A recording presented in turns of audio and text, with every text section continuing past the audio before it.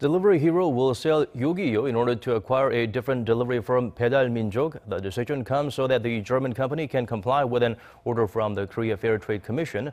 Baedal Minjok, operated by Woowa Brothers, and Yogiyo, operated by Delivery Hero, are the two most popular delivery services in the nation. But Delivery Hero must sell its Korean division within 6 months in order to acquire Woowa Brothers. Last December, Delivery Hero announced that it will acquire an 88% stake in Woowa Brothers and requested a business merger.